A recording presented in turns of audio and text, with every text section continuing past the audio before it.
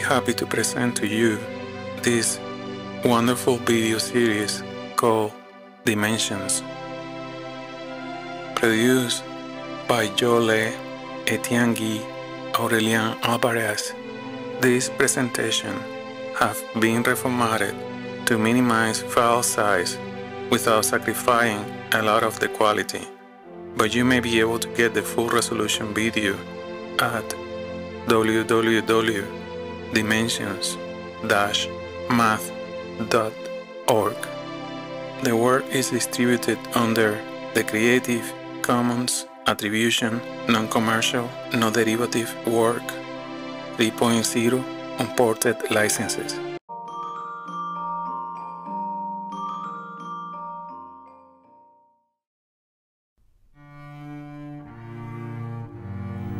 Let's come back to the two-dimensional sphere and its parallels.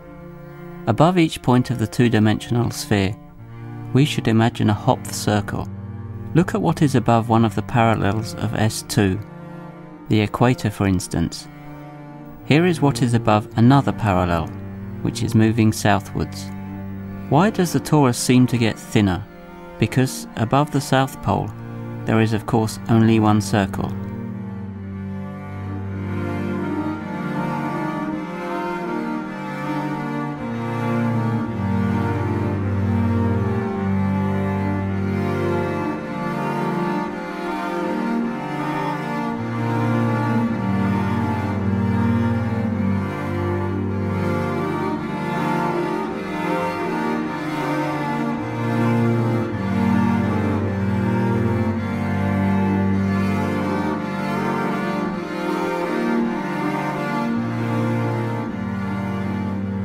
And above the North Pole, one sees a straight line,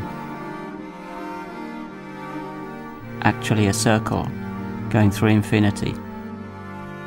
This is the red line.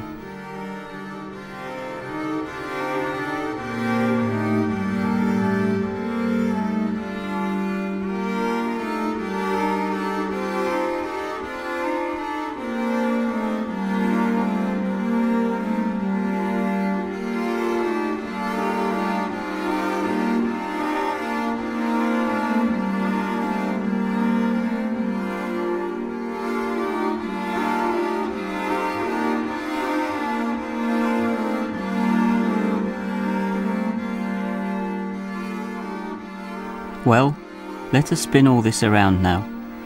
Rotations, yes, but rotations in four-dimensional space, of course.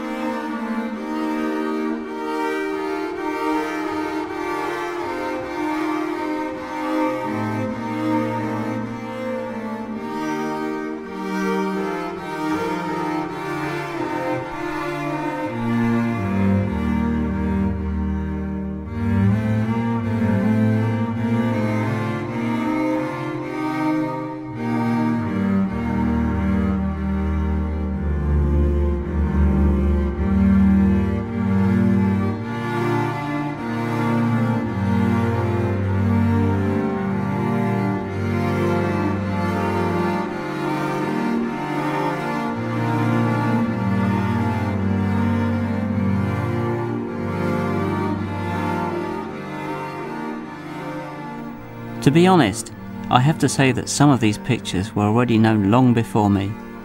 The existence of 4 families of circles on the torus is usually attributed to the Marquis de Villarceau, but one finds earlier clues in a sculpture in Strasbourg Cathedral, for instance.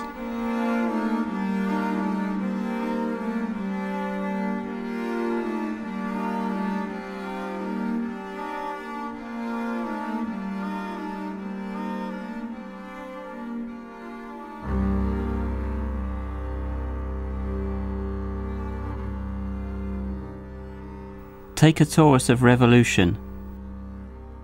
That is, the surface described by a circle rotating around an axis in its plane.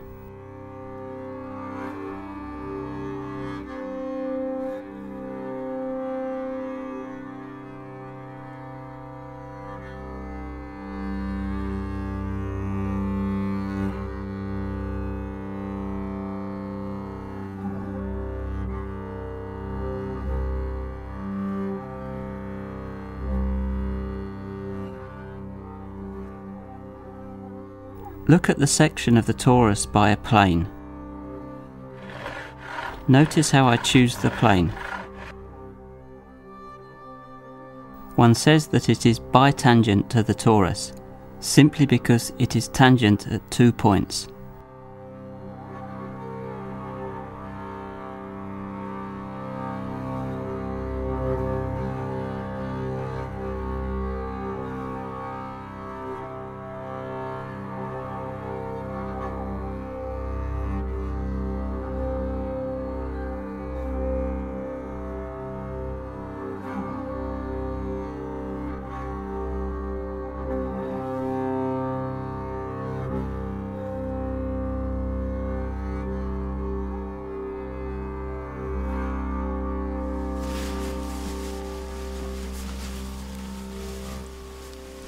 Now look carefully. The plane cuts the torus along 2 perfect circles. This is Villasot's theorem.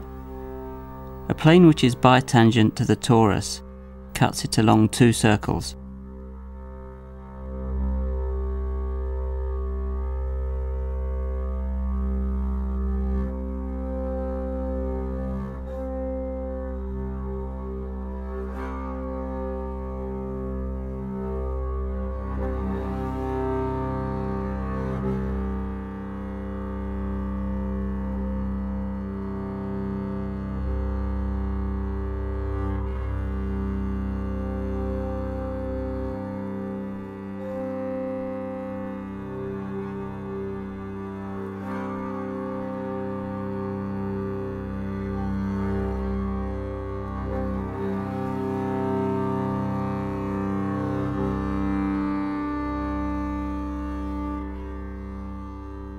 Of course, there is not just one bitangent plane. Here is another one, cutting the torus along 2 other Villasot circles.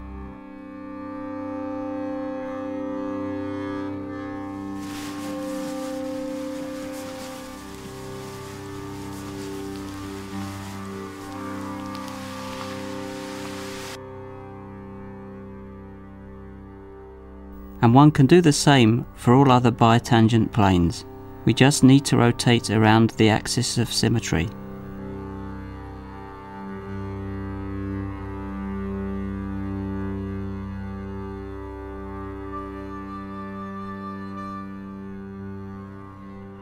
You see, through each point on the torus of revolution, one can draw 4 circles, obtained by suitable slices.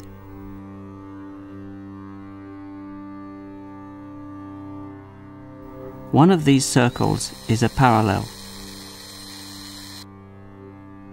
Another is a meridian. Then a first Villasot circle, and a second one.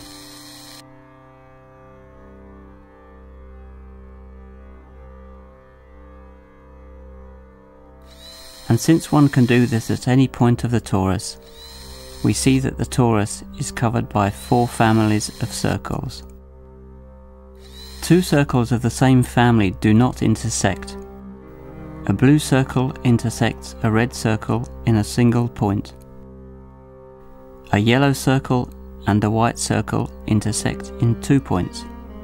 These are Villasot circles.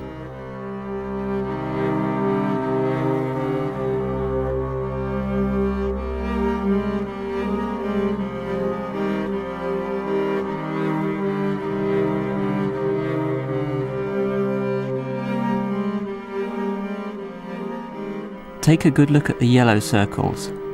These are Hopf circles. Remember when we looked at what is above a parallel in the fibration? We saw a torus covered with linked circles, just like this torus covered with yellow circles.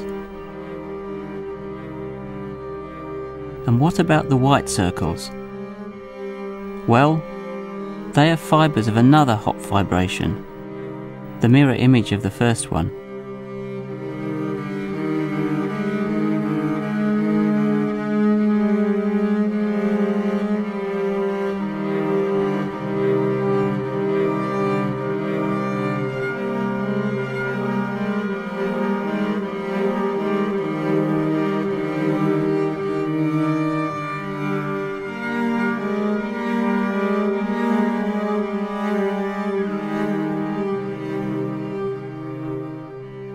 To finish our stroll, we will take a torus of revolution with its 4 families of circles.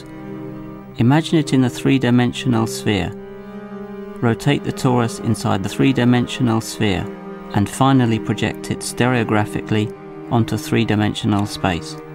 In this way, we obtain surfaces that are also covered by 4 families of circles, the so-called Dupin cycloids.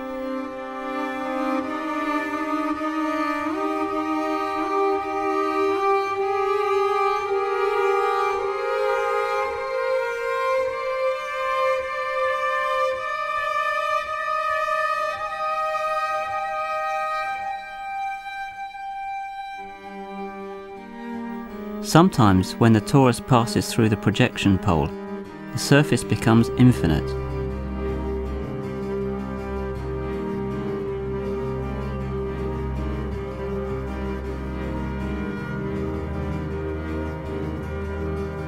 In this movement, the 2 faces can even be switched. The inner face of the torus is pink and the outer one is green.